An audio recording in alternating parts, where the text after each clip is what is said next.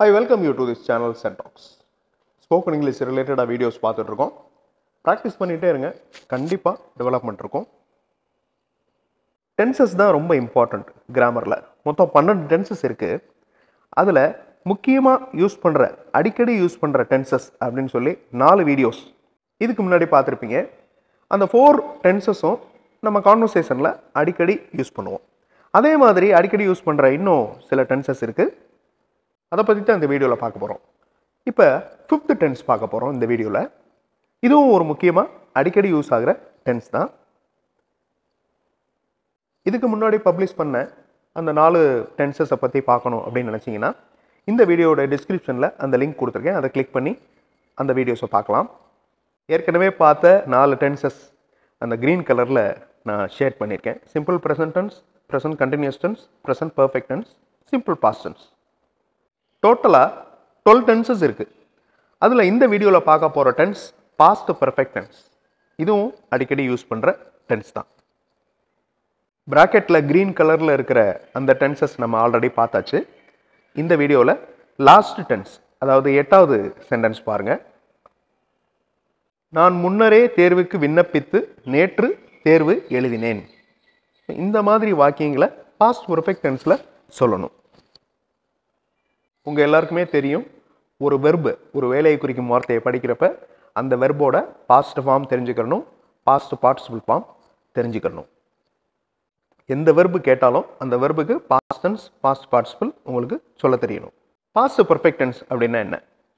இப்போ ஒரு வேலை நடந்து முடிஞ்சிருச்சு, அந்த வேலைக்கு முன்னாடி இன்னொரு வேலை நடந்து முடிஞ்சிருக்கு. ஸோ டோட்டலாக 2 வேலைகள் நடந்து முடிஞ்சிருக்கு. இப்போ நடந்து முடிஞ்ச வேலையை சொல்கிறப்ப பாஸ்ட் பர்ஃபெக்ட் டென்ஸ் யூஸ் பண்ணணும். இப்போ ஒரு எக்ஸாம்பிள் சொல்கிறேன், அது உங்களுக்கு ஈஸியாக புரியும். இப்போ நான் பிரின்ஸ்பாலை மீட் பண்ணிட்டு வந்திருக்கிறேன். பிரின்ஸ்பால் சில இன்ஸ்ட்ரக்ஷன்ஸ் என்கிட்ட சொல்லியிருக்கிறாரு. அதை நான் என்னுடைய ஸ்டாஃப், எனக்கு கீழே இருக்கிற ஸ்டாஃப் மெம்பர்ஸ்க்கு நான் சொல்லியிருக்கிறேன். அந்த வேலைகள் பண்ணப்படுது. அப்புறம் அந்த வேலைகளை முடிச்சிடுறோம். ஸோ இவ்வளவு வேலைகள் நடந்திருக்கு. இந்த வேலைகளில் முதல்ல பார்த்த வேலை எது? நான் பிரின்ஸ்பால்கிட்ட போய் அவர் என்ன இன்ஸ்ட்ரக்ஷன் சொன்னாரோ அதை கேட்டது. ஸோ அதுதான் ஃபஸ்ட்டு வேலை. அதை கடந்த காலத்தில் சொல்லணும். அப்படி சொல்கிறப்ப பாஸ்ட் பர்ஃபெக்ட் டென்ஸ் யூஸ் பண்ணணும். அந்த ஃபஸ்ட்டு வேலைக்கு மட்டும் பாஸ்ட் பர்ஃபெக்ட் டென்ஸ் யூஸ் பண்ணணும். பாஸ்ட் பர்ஃபெக்ட் டென்ஸ் யூஸ் பண்ணுறப்ப கொஞ்சம் ஃபார்மெட்டு நம்ம ஃபாலோ பண்ணணும். அதாவது வெர்பு உங்களுக்கு தெரியும், present tense, past tense, past participle. இந்த பாஸ்ட் பர்ஃபெக்ட் டென்ஸ் யூஸ் பண்ணுறப்ப கண்டிப்பாக பாஸ்ட் பார்ட்டிசிபிள் யூஸ் பண்ணணும். நான் ஆல்ரெடி ப்ரெசன்ட் பர்ஃபெக்ட் டென்ஸ் வீடியோவில் சொல்லியிருப்பேன். இந்த ப்ரெசன்ட் பர்ஃபெக்ட் டென்ஸும் ஹேஸ், ஹேவும், ஃப்ரெண்ட்ஸ் அப்படின்னு ஞாபகம் வச்சுக்கோங்க. எப்போவுமே ப்ரெசன்ட் பர்ஃபெக்ட் டென்ஸில் ஒரு சென்டென்ஸ் எழுதுகிறோம் அப்படின்னா அதில் கண்டிப்பாக ஹேஸ் இருக்கணும், இல்லைன்னா ஹேவ் இருக்கணும். அதே மாதிரி தான் பாஸ்ட் பர்ஃபெக்ட் டென்ஸ். இந்த பாஸ்ட் பர்ஃபெக்ட் டென்ஸும் ஹேடும் ஃப்ரெண்ட்ஸ். ஸோ ஒரு சென்டென்ஸ் ஹேட் வச்சு எழுதியிருக்கிறாங்க, ஹேடுக்கு பக்கத்தில் ஒரு வெர்பு வருது அப்படின்னா அந்த சென்டென்ஸ் பாஸ்ட் பர்ஃபெக்ட் டென்ஸில் இருக்குன்னு அர்த்தம். அதே மாதிரி ஹேஸ், ஹேவ், ஹேட் இதுக்கு அடுத்து வர்ற வார்த்தை வெர்பாக இருந்துச்சுன்னா அந்த வெர்பு பாஸ்ட் பார்ட்டிசிபிளாக தான் இருக்கணும். இது சின்ன ஸ்ட்ரக்சர் தான். இது குழப்புற மாதிரி இருந்தாலும் எக்ஸாம்பிள்ஸ் பார்க்குறப்ப ஈஸியாக புரியும். இப்போ பாருங்கள், has Khan, have return, had given. அதாவது இந்த கான் அப்படிங்கிற வார்த்தை உங்களுக்கு என்னன்னு தெரியும், வெர்போடைய 3rd ஃபார்ம், அதாவது பாஸ்ட் பார்ட்டிசிபிள் ஃபார்ம். கோ அப்படிங்கிற வார்த்தை ஒரு வெர்பு. கோ, went past tense, Khan past participle. அதே மாதிரி ரைட் அப்படிங்கிறது எழுது அப்படிங்கிற வேலையை குறிக்கும் வார்த்தை. Past form road, past participle return. Give present tense, cave past tense, given past participle. So இங்கே ஹேஸ், ஹேவ், ஹேடோட வெர்பு வர்றப்ப பாஸ்ட் பார்ட்டிசிபிள் தான் வரணும். இது இம்பார்ட்டன்ட் ரூல், முக்கியமான ரூல். இப்போ எக்ஸாம்பிள் பார்க்குறப்ப உங்களுக்கு அந்த பாஸ்ட் பர்ஃபெக்ட் டென்ஸ் யூசேஜ் ரொம்ப ஈஸியாக புரியும். இந்த டென்ஸ் ரொம்ப ஈஸியாக இருக்கும். ஹேட் வச்சு எழுதணும் பாஸ்ட் பர்ஃபெக்ட் டென்ஸ். நான் ரயில்வே ஜங்ஷனுக்கு போயிட்டேன், ஆனால் ரயில் ஏற்கனவே அந்த ஜங்ஷனை விட்டு போயிடுச்சு.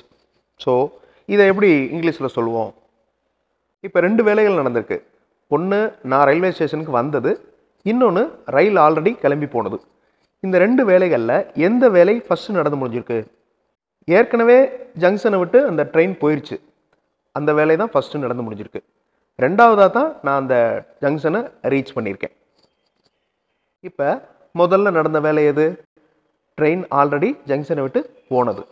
அந்த சென்டென்ஸை எழுதுகிறப்ப பாஸ்ட் பர்ஃபெக்ட் டென்ஸ் யூஸ் பண்ணணும். அதாவது ஹேடு வச்சு யூஸ் பண்ணணும். அந்த சென்டென்ஸ் பாருங்கள். த train had left already from the station. Had left, leave அப்படிங்கிற வெர்போட past participle left. Had left. I reached the railway station. இது வந்து நார்மலான, அதாவது சிம்பிள் பாஸ்ட் டென்ஸ். இந்த சென்டென்ஸை பார்க்குறப்ப முதல்ல நடந்த விஷயம் எது அப்படிங்கிறது ரீட் பண்ணுறவங்களுக்கு தெரியும். அதே மாதிரி பேசுகிறவங்க கேட்குறவங்களுக்கு புரியும். இப்போ பாருங்கள், நாங்கள் முதலில் நிலம் வாங்கினோம். முதல்ல நிலம் வாங்கிட்டோம். அதனை உழுது பிறகு தண்ணீர் பாய்ச்சினோம். அந்த நிலத்தை உழுது தண்ணீர் பாய்ச்சினோம். நிலம் வாங்கினது ஒரு செயல், நிலத்தை உழுதல் ஒரு செயல், தண்ணீர் பாய்ச்சினோம் அது இன்னொரு செயல். இதில் முதல்ல நடந்த செயலுக்கு முன்னாடி, அதாவது முதல்ல நடந்த செயலை சொல்கிறப்ப பாஸ்ட் பர்ஃபெக்ட் டென்ஸ் யூஸ் பண்ணுறோம். இங்கே வந்து வாங்கினோம் அப்படிங்கிறதுக்கு இங்கிலீஷில் பை, அதனுடைய past tense pot. Had வந்திருக்கிறதுனால past participle use பண்ணுறோம். அதுவும் பாட் தான். வி ஹேட் பாட் லேண்ட் தென் ப்ளோடு. ப்ளோனா உழுதல், நிலத்தை உழுதல். And watered. வாட்டர்டு அப்படிங்கிறது தண்ணீர் பாய்ச்சிருது. ஸோ ஃபஸ்ட்டு வேலையை பாஸ்ட் பர்ஃபெக்ட் டென்ஸில் சொல்லியிருக்கோம். காலேஜ் பிரின்ஸிபால் வந்துட்டார். அதுக்கப்புறம் நாங்கள் எல்லாருமே டிஸ்கஸ் பண்ணோம். த college principal had arrived then we discussed. ரெண்டாவதாக நடக்கிற வேலையை சிம்பிள் பாஸ்ட் டென்ஸில் சொல்லணும். அங்கே வந்து ஹேட் சேர்க்கக்கூடாது, சிம்பிள் பாஸ்ட் டென்ஸ் தான். Then we discussed. அவர் பொருட்களை சேகரித்தார், அவைகளை தனது பையில் வைத்தார், பிறகு அதனை மூடினார். அனைத்திற்கும் முன், எல்லாத்துக்கும் முன்னாடி, இப்போ அவர் பண்ண வேலைகளுக்கு எல்லாத்துக்கும் முன்னாடியே எங்களிடம் அனுமதி வழங்க கேட்டிருந்தார். ஸோ ஹேட் எங்கே வருதுன்னு பாருங்க. He collected things, put them into his bag and closed. Before these, இவைகளுக்கு எல்லாத்துக்கும் முன்னாடி, he had asked us to get permission. Past perfect tense ப்ராப்பரான இடத்துல யூஸ் பண்ணணும். பட் இங்கிலீஷ் கம்யூனிகேஷன் கேஷுவலாக பேசுகிறப்ப மேக்ஸிமம் அதை கண்டுக்கிற மாட்டாங்க. எல்லாத்தையுமே சிம்பிள் பாஸ்ட் டென்ஸ்லே சொல்லுவாங்க. எத்தனை நிகழ்வு நடந்தாலும் அதை சிம்பிள் பாஸ்ட் டென்ஸ்லே சொல்லிடுவாங்க.